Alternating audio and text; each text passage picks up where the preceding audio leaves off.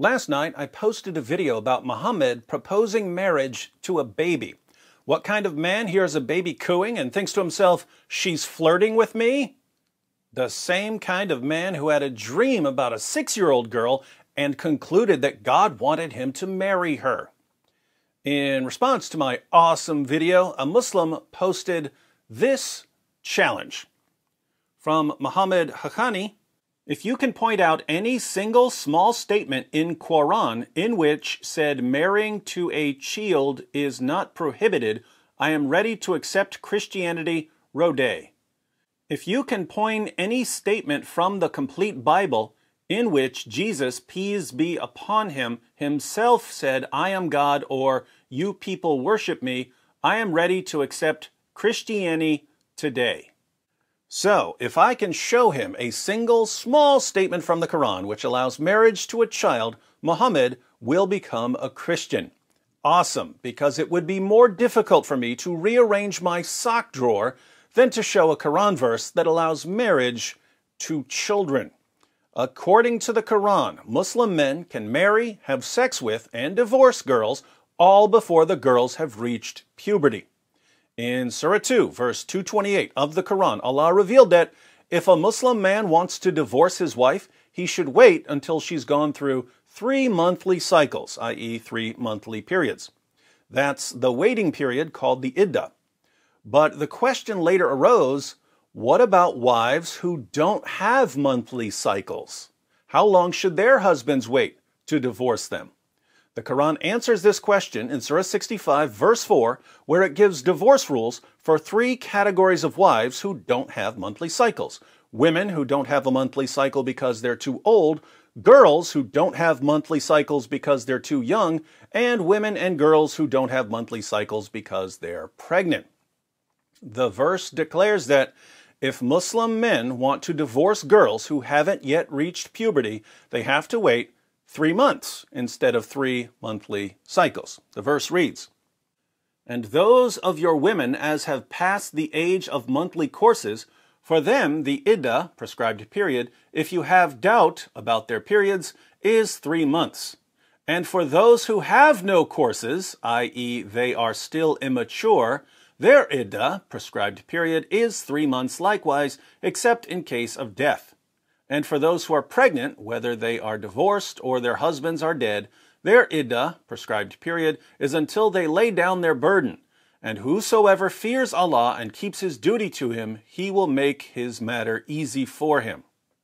In case there's any confusion about the meaning of this verse, here are 3 classic Muslim commentaries on Surah 65, verse 4 of the Quran. Tafsir Ibn Kathir: Allah the Exalted clarifies the waiting period of the woman in menopause, and that is the one whose menstruation has stopped due to her older age.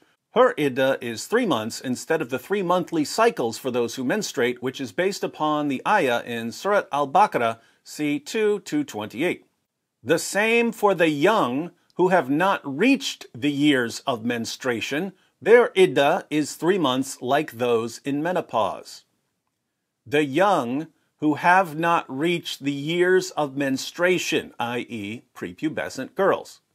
Tafsir Jalalain: and as for those of your women who, yada yada, no longer expect to menstruate, if you have any doubts about their waiting period, their prescribed waiting period shall be 3 months.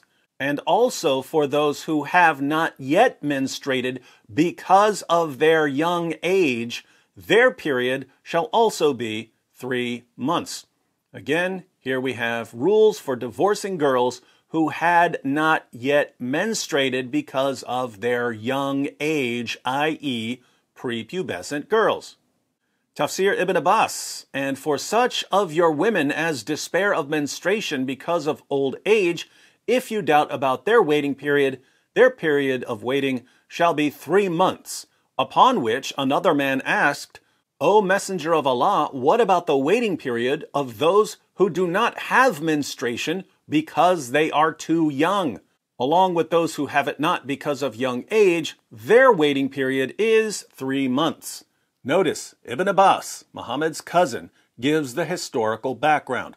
Muhammad was revealing the part about women in menopause when someone raised his hand and asked Muhammad about divorcing girls who do not have menstruation because they are too young, i.e., prepubescent girls.